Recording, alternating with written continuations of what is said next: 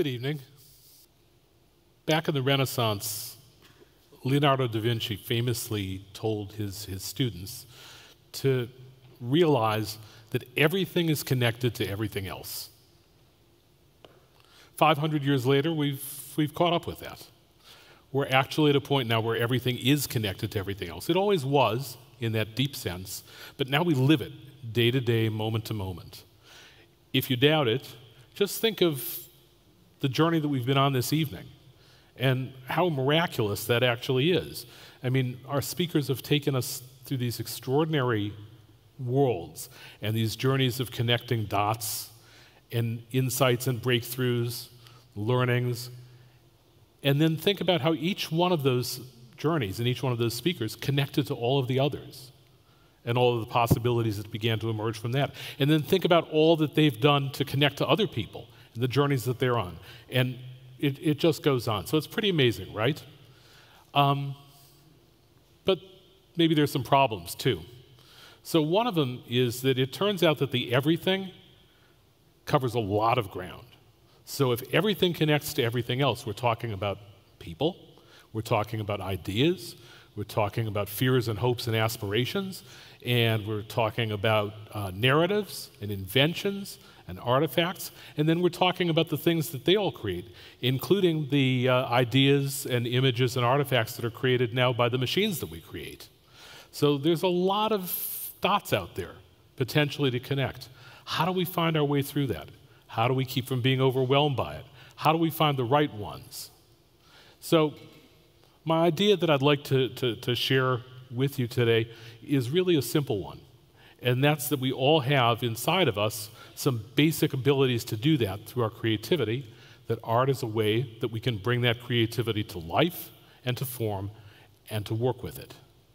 So to help explore that topic, we have 4 volunteers who've really generously agreed to participate in this evening from the TEDxIEMadrid community. So thank you very much.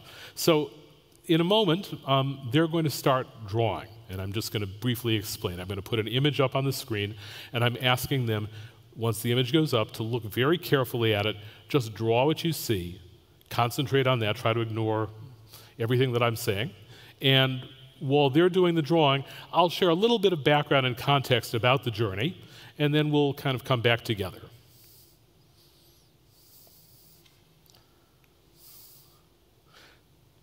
So there's the image. Just draw what you see. And as they're doing that, I want to share a little bit about my own journey of discovery that brings me to this point. So my first language was music. I learned to read music before I learned to read English. I was a classically trained violinist. Then I got really interested also in conducting, and so I became a conductor. And in college, I started hanging out with the rougher crowd, so I did theater. And so music and theater were really at the very center of my life. And the first half of my career was entirely spent bringing music and plays to life on stage and to audiences, engaging all of those in different ways. I want to share a little bit about something really important that happened during that part of my career, which is that I had the extraordinary opportunity to spend 5 years with one of the really great musical ensembles of the world. That ensemble is called Orpheus Chamber Orchestra. It's a fantastic orchestra. It's also known as the conductorless orchestra. It's the only orchestra in the world that rehearses and records and performs all of its work without a conductor. And my role with Orpheus wasn't to play in the orchestra, but it was actually to be its director. So my role was to be, in a sense, the CEO of a multi-leadered organization and to help the orchestra bring things to life. So I learned a ton of things during my time with Orpheus. One is, maybe the most important, is just what it means to have an ensemble collaboration where work moves forward through a steady flow of trust, mutual respect, transparency, real-time feedback, a really passionate commitment to what it was that was being created and then bringing that to the audience. I learned in working with this organization, which was really kind of a model of a flat organization, where the power and the responsibility was in the hands of the people making the music, doing the work, that leads to some remarkable results. So it leads to really high-performance teams that can do amazing things. It leads to remarkable degrees of innovation. It becomes a altogether different model of leadership that emerges as the roles change and rotate and everybody is involved in doing that. You know, I used to think of leadership as a process of making a bunch of decisions and choices that would be really key to benefit the organization and all the people in it and so forth. And what I learned through my experience at Orpheus is that it's not really so much about making decisions. I was the decision maker of last resort, but I could judge my effectiveness as a CEO in inverse proportion to the number of decisions I actually made. If it was working right, other people who maybe knew more and were more close to it were actually making the decisions. And I was somehow helping that, supporting that, helping to create a culture where that would emerge and a process that would safeguard that. So we began to work with this not only in the orchestra, but it was such a powerful example, we began to take it out in the world. And we began to explore not only making music, but helping organizations to find new ways of working together. And that had some very powerful impacts. And that's when I began to realize that there was more going on here than a remarkable orchestra working in a very unusual way, that there was something happening which we came to call arts-based learning.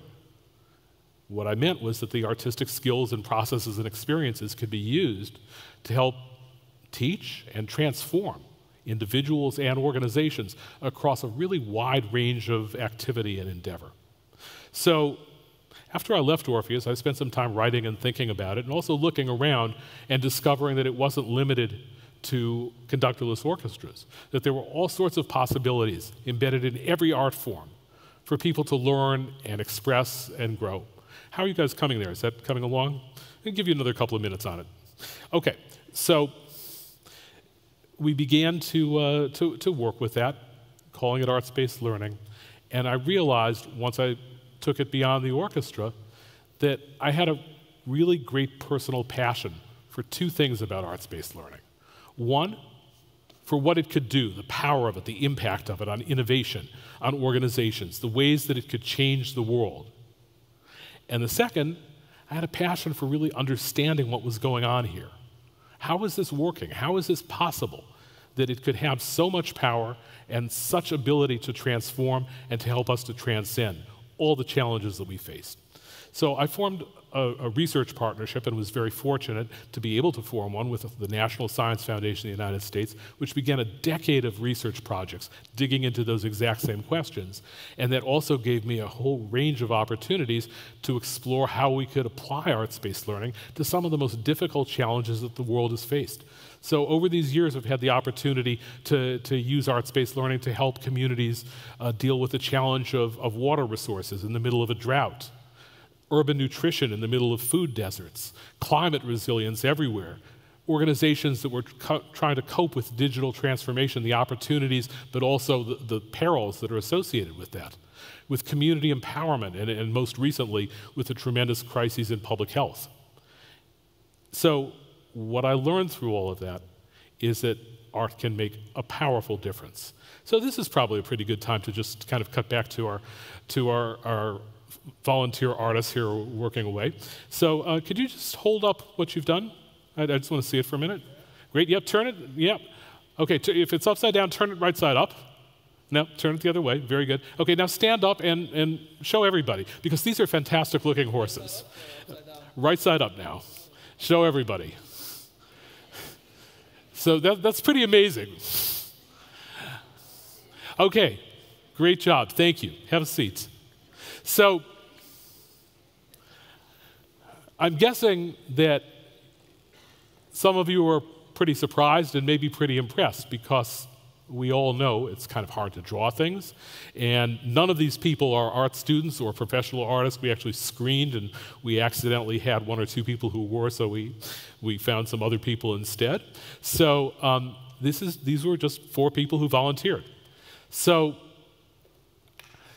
I can tell you that I'm impressed but not surprised because I've done this with thousands of people all over the world, and this is what people do. They produce these amazing-looking, incredibly intricate, difficult to do drawings of horses in about 5 minutes. So how do they do that? Well, there's a couple of things that work. One is that they're not thinking about horses. They've actually forgotten the name of the thing that they're seeing, which is actually where vision begins. When you're not thinking about the name of it, but you're just responding to what's there. The second thing is, in the process of doing that, when we flipped it upside down, we help people to leave behind their own self-limiting beliefs, to suspend their disbelief in themselves, and just to go with what they saw. We didn't ask them to draw horses, we asked them to draw what you see. We can all do that, and they did it wonderfully. So, those are just a few of the many, many powerful impacts that I've experienced using arts-based learning in all of these different environments over the years. I could summarize them by saying they help us to see with new eyes. They help us to take in more information and do more things with it. They help to connect us to ourselves, to our communities, and to each other on really deep levels, and communicate with honesty and with empathy the things that we're actually seeing and perceiving. So there's two really important things that I've learned about arts-based learning along the way that I want to share with you. One is that the arts represent a kind of a universal connector. We're talking about connecting the dots. The arts, the creativity, they come from a spark within us that we all as humans have. Every one of us has the ability to do this. But we can take it in any direction, and the arts will allow us. They'll empower us. They'll suggest and enable us to connect all over the place. But they can also help us to guide us, because they help us to look inside ourselves, into our own authenticity and intent. They help us to look around us at the world with fresh eyes and take more of it in. They help us to connect with each other. So the other thing about the arts is that, and this is going to sound kind of strange, but what I've learned is that you can teach just about anybody, just about anything, with just about any art form, which is kind of amazing if you think about it, if it's true. So what I'd like to do is to show you that it's true. And to do that, I'm going to share a little bit of the data that we've developed in 10 years of research on exactly this question. So I want to start with how we connect to emotionally intelligent behavior. So what is the connection between arts-based learning and emotionally intelligent behavior? So the slide that you see behind me, this is from a study that we did out in San Diego during the water crisis there, and it was on water resources. And it was innovation teams made up of educators and scientists and community leaders that were struggling for ways forward with this. And these teams were working for 5-week periods, and they were working under very tight, controlled experimental conditions, because we did this in a lab that we set up. So what you see is the emotionally intelligent behavior that the teams showed. We know it because we had raters that were there. They were observing all 5 weeks of it. They were counting and coding every single behavior and categorizing it. And so what do we see? They got a little bit better in the beginning as they got to know each other a bit. And then it kind of flatlined as everybody got to know each other, and it became a little harder because now we were further into the project, so there were some losers as well as winners on some of the choices being made. And so the emotional intelligence kind of just languished there. So we set up parallel teams. These teams were identical in every respect and doing the identical process for the same length of time. The only difference is we scooped out 9 hours of those 5 weeks and replaced the work that they had been doing with upside-down horses and other forms of arts-based learning. And look at what happened. The emotionally intelligent behavior soared. It was practically 3 times as much by the end of the 5-week period as with the other groups. So we see the same thing. We ran the same kind of tests around transparency. Same pattern. We ran the same kind of tests around mutual respect, same pattern. We ran slightly different tests around innovation skills, looking at teenagers. Instead, we had expert panels that were blindly judging them. But it's the same pattern. The differences are dramatic. Those are 2-point differences on a 5-point scale. And with adults, a different test there too. But again, it's the same pattern. We see this across the board. So what did we actually do that produced such powerful effects? Well, we worked with clay sculpture, with Japanese water painting. We worked with jazz and chamber music, and improvisational theater, and idea models, and upside-down horses. We worked for short periods of time, but the power and the impact of that was incredible. So the implications of that are pretty profound. The painting that you see behind me, this is a painting by Georges Seurat, who is famous for his development of the style of pointillism. These are little dots or points of paint. He didn't actually connect the dots. He placed them in ways in which our eyes would connect them, our brains would connect them, would create the whole picture. So the question is, how do you want to use all this to complete your picture? With respect to emotional intelligence, with respect to transparency, mutual respect, innovation, your own creativity, our own creativity, gives us incredible power to complete these pictures. The arts give us a way to do that, to explore it, to work on it, to discover it, to develop it, to iterate on it, and to keep working at it. And so the question is, how do you want to complete the picture? So I can't possibly tell you what the right dots to connect are or how you want to complete your picture. All I can do is offer a suggestion. If you want to complete your picture, if these things like transparency and mutual respect and innovation, if these things matter, if emotionally intelligent behavior matters to you, to the outcome of what you're trying to achieve, then my suggestion is very simple. Find your upside-down horse. Ride it. Ride it to the very limits of your imagination, and don't stop there. Thank you.